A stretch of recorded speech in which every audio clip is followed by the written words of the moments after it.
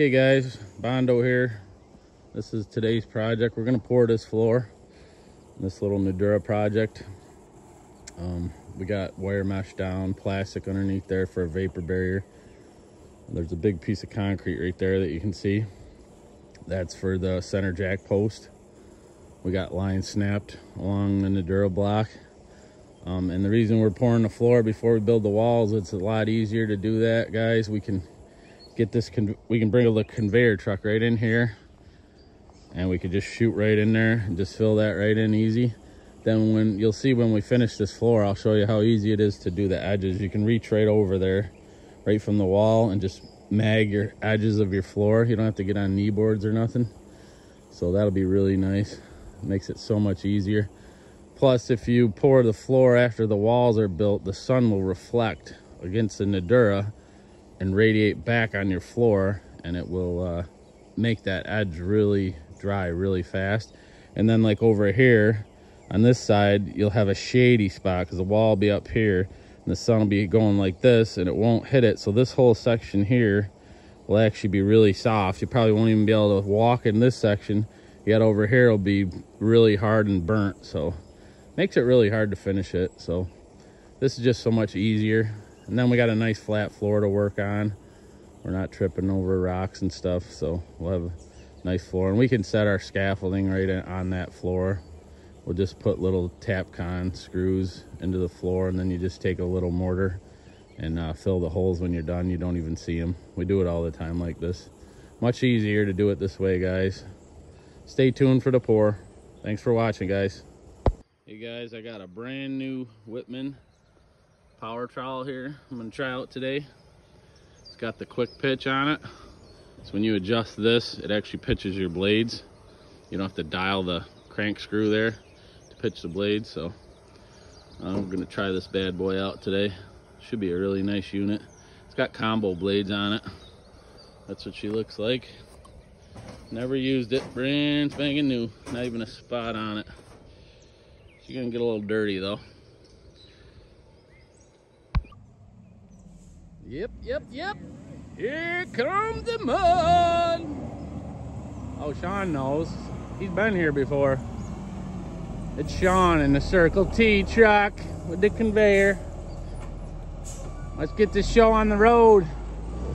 It's gonna be a hot one today. We got 4,000 pound concrete, guys. It's got a super plasticizer in it, so it should be nice and workable. We're gonna pour it at about a 6 slump, but it'll really be about a 4 slump without the water reducer in there. That's what we're up to. Stay tuned. Getting the boom stretched out.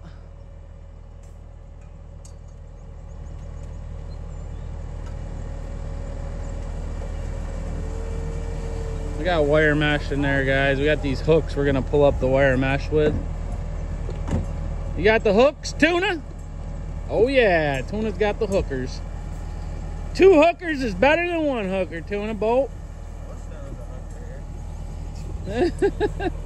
You'd never get anything done, kid. Not looking at that all day. Right?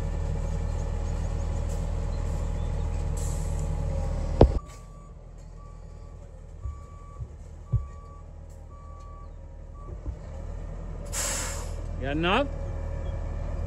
Have him come back a little more. Come back a little bit more? Never mind, he's good. We're good.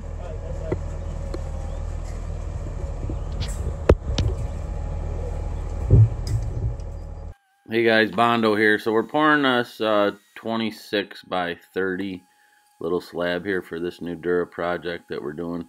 And we use this conveyor here. And like I said, it's just nice. You can pull right up. We did this before the walls were up. This is how I like to do it. I was explaining to you why, so you can reach over and trowel it. Just so much easier.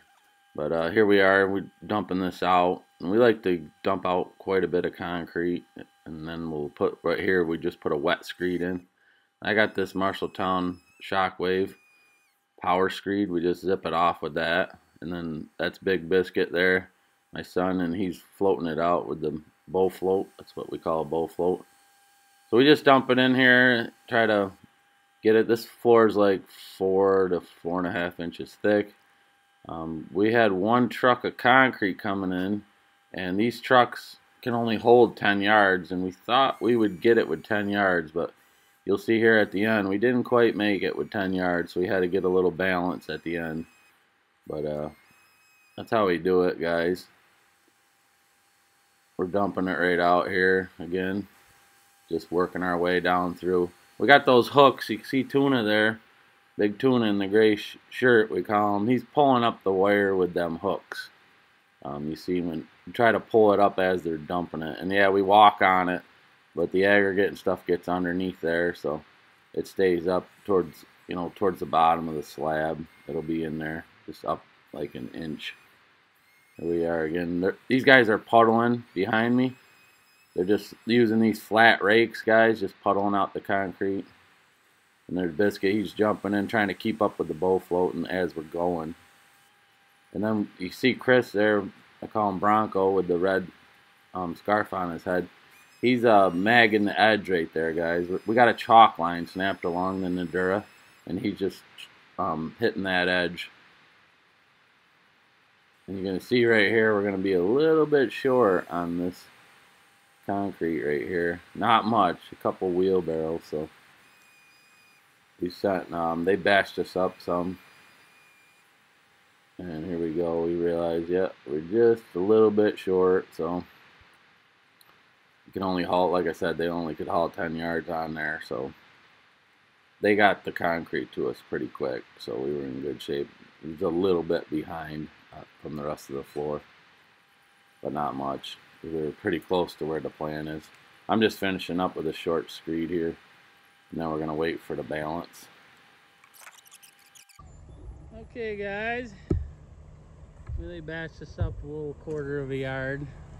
We need about 3 wheelbarrows in there, so we're gonna, it didn't take them very long, about 20 minutes is all. So we're gonna pop that in there and level it off and then get to edging and stuff.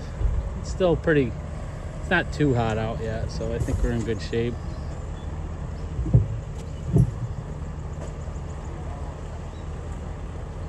So when you're using these conveyor trucks, guys, the balance, after you empty the conveyor, the next concrete that you want, they have to dump onto the conveyor with the second truck. So once that conveyor is, like I said, he dumped his 10 yards, this little balance is just being dumped alongside of it. They'll pull up right beside the other truck and just dump on it.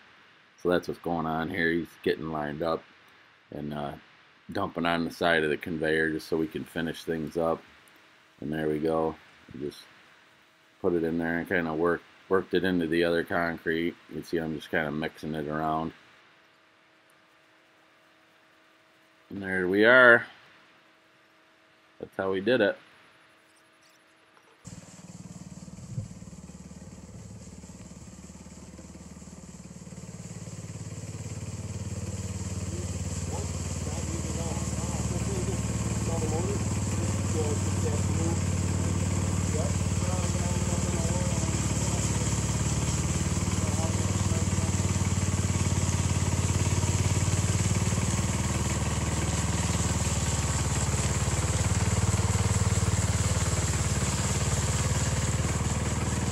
So guys, I like to get out on these floors as soon as I can step out on there and not leave a very deep footprint.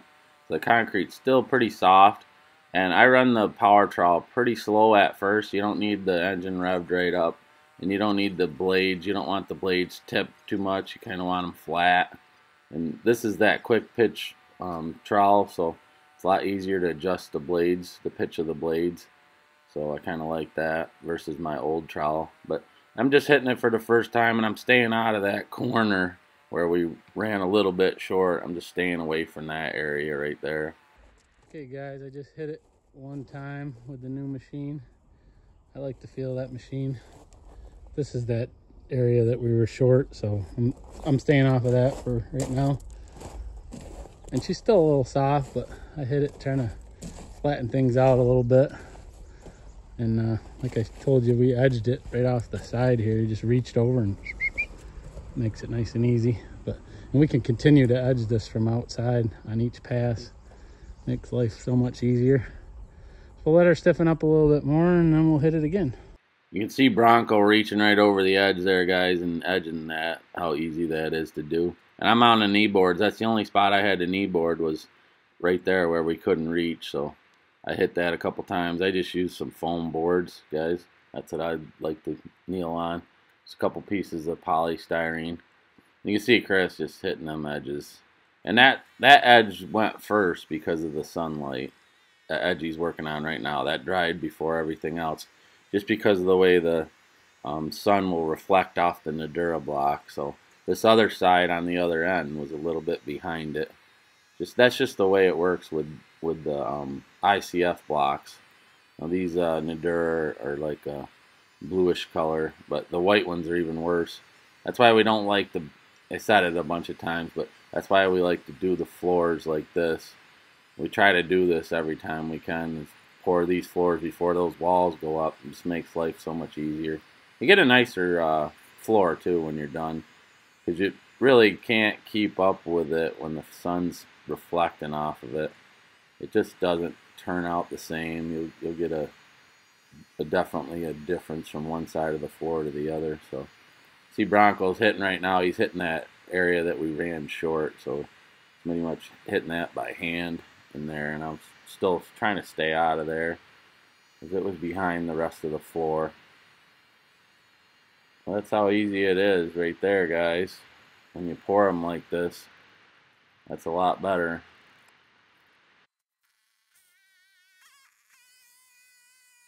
So I'm out here hitting it again, guys. Just let it dry a little bit more, and then we hit it again and just switch directions with the trowel, the power trowel. Let me know if you liked the video, guys. Leave me a comment, good or bad. That's all good. It'll help my channel. And if you're not a subscriber, look at my channel. I got a lot of good stuff on there. You should subscribe. Here's Bronco just finishing things up, guys. So thanks for watching the video. Here's the finished product right here. This is the next day.